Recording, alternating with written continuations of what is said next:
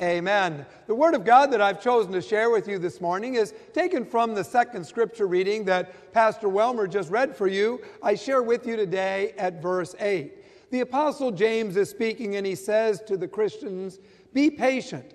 The coming of the Lord is at hand." This is the Word of God before us this morning. Please be seated. Well, a man was once invited to a wedding reception. He arrived late. He didn't know anyone there except for the friend who invited him. So he decided he would just sit in the back and just watch everything take place. And so he watched. And he saw the people as they danced and shouted and sang and laughed together. He saw the people eat a lot of food and drink a lot of drink. And then he happened, as he looked over at the side, he saw a young lady sitting there all by herself in the corner. Now, she looked kind of happy, but no one seemed to be talking to her. So the man went up to his friend and said, "Who is that young lady over there sitting by herself in the corner?" And his friend, looking surprised, said, "Don't you know who that is? Let me introduce you. That young lady is the bride." Wow. Can you imagine that? Can you imagine a bride sitting all by herself at her own wedding reception?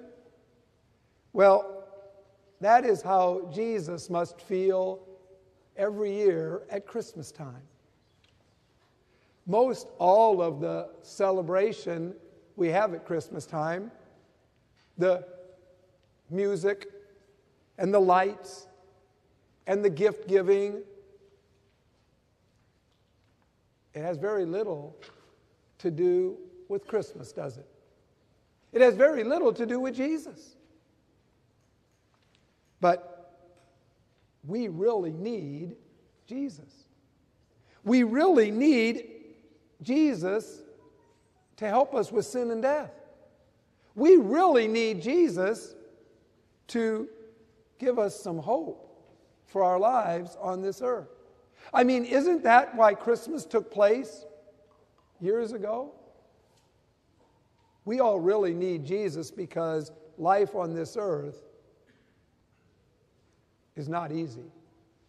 Life on this earth, as we know, has many times of suffering, has many struggles.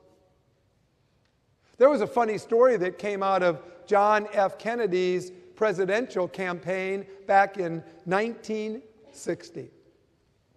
Kennedy had just delivered a great speech in San Antonio in front of the Alamo, where a group of men held off the Mexican army for a while before they all died.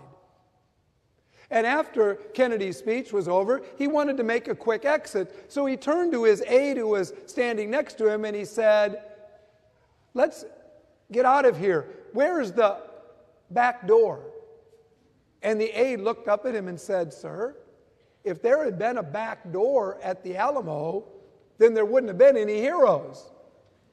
Well, he was right.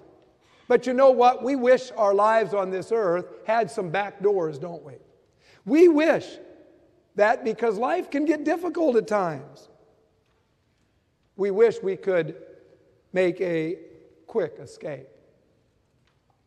Well, here in the Word of God before us today, the Apostle James knew what was going on in the Christians living in that day. It wasn't that long after Jesus had risen from the dead, and it was very difficult to be a Christian in that day. And that's why James knew the people were suffering and they were having lots of struggles, and he spoke these words to us today. Be patient, because the Lord is coming soon. Be patient because the Lord is going to help you with sin and death. During this Christmas time of year, our society tells us to be happy, right? I mean, just think of all the commercials we see on television today. Every one of them are trying to encourage us to be really excited and happy. But everyone's not happy, are they? Many people are going through some tough times. Some people have lost loved ones.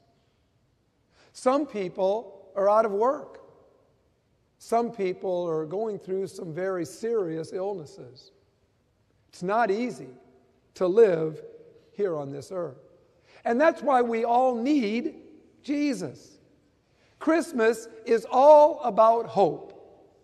Hope came into the lives of all people when Jesus was born on this earth. Hope came into the lives of all people when Jesus later died on a cross and then rose from the dead.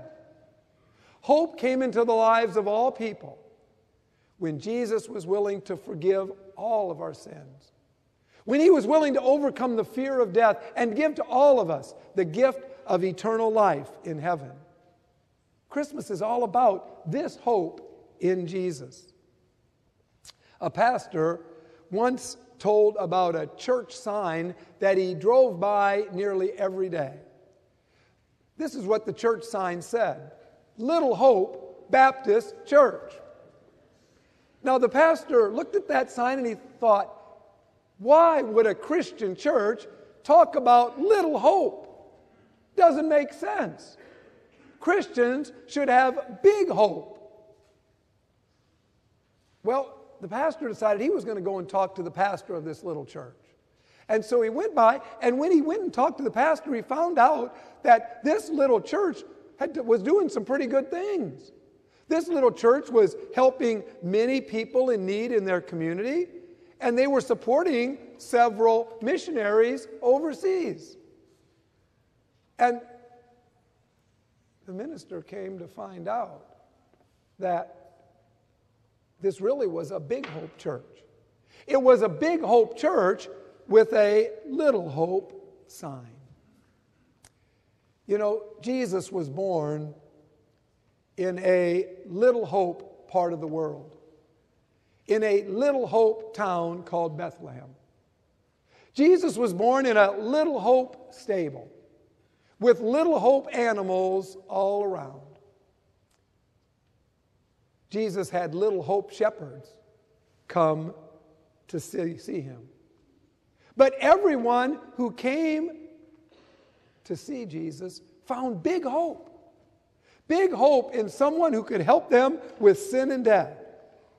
You see, there was a lot of big hope in this Little Hope beginning. Big hope of a Savior from sin and death. A woman once talked about a conflict that was going on between her husband and her son over a piece of property. Now, it was a very valuable piece of property. And the father had put this property in his will to his son after he died. Well, the son wanted the property right now. When the father refused to give it to him right now, the son broke off all relationships with his father. He ended up leaving home, and he never talked to his father. Until one Christmas, his mother asked him to please come home for Christmas. He grudgingly agreed to come, but he said, I'm not going to talk to Dad. On Christmas Eve, he opened up all of his Christmas presents, that is, all except one.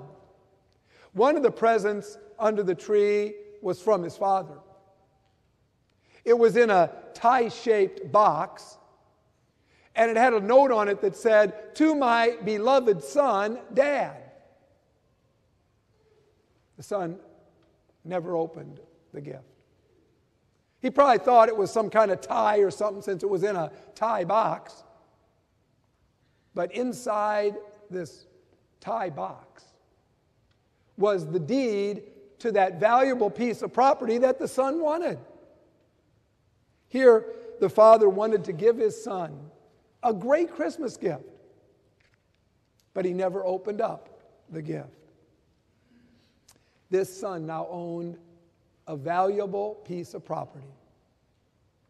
But he didn't know it, since he never opened up the gift from his father. You know, there are many, many people who make this same mistake every year at Christmas. God offers them a valuable gift in the birth of his son Jesus here on this earth. But so many people, they just won't open up the gift. So many people refuse to accept Jesus as their Savior from sin and death.